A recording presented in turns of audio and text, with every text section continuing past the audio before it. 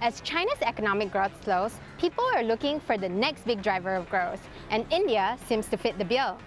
The IMF estimates that India will be the fastest growing major economy in the world this year, which is why companies like Walmart are paying top dollar for business deals in India. It's projected to expand by 7.4%, putting it ahead of China. So, what's driving India's growth?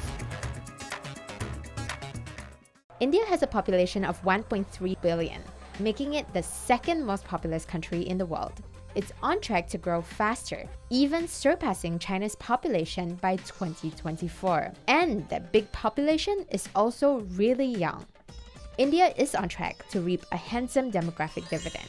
This effect happens when a country's working age population is larger than the non-working age population.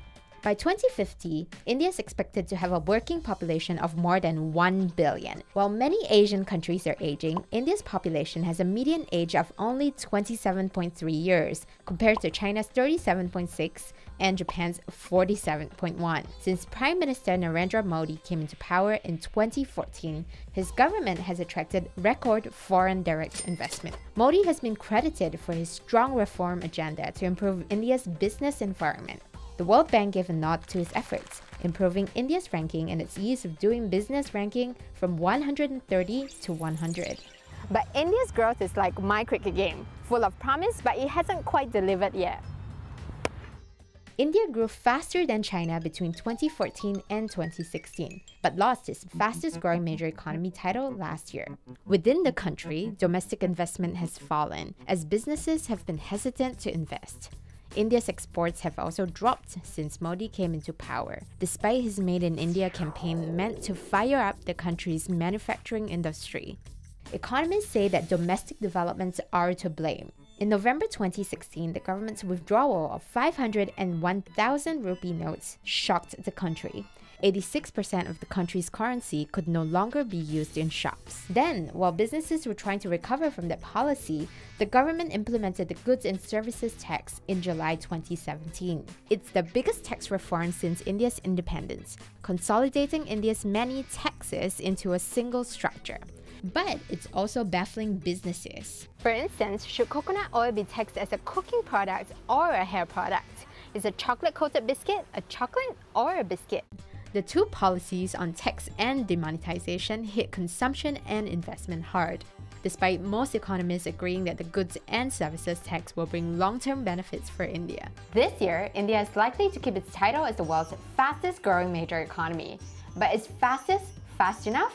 Former IMF chief economist and India's former central bank governor, Raghuram Rajan, has said that India needs to grow much faster. India has about 1 million people entering the labor force every month. So that's a big number that has to be absorbed, which means we need significantly more growth to get them good jobs. But India's growth this year faces serious challenges.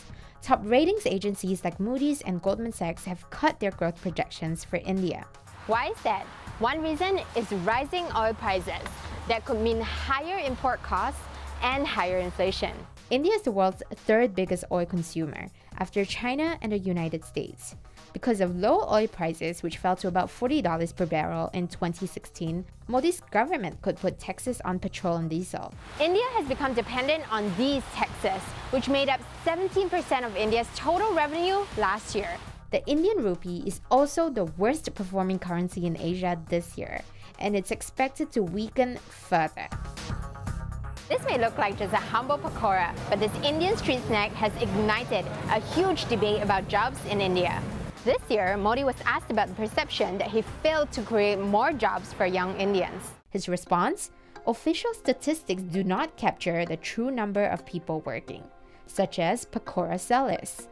His comments caused outrage in India because there is a lot of anxiety for stable salaried jobs. More than 25 million people, a number greater than Australia's population, applied for less than 90,000 jobs on India's state-run railways. For the most junior role in the Mumbai police force, 200,000 people applied for 1,137 openings. Many multinational companies are excited about India, dreaming about selling fast food, smartphones, and fast fashion to a rapidly growing middle class. But right now, that middle class with income levels of similar populations in cities like Hong Kong and Singapore is extremely tiny, estimated to be just about 1% of India's population.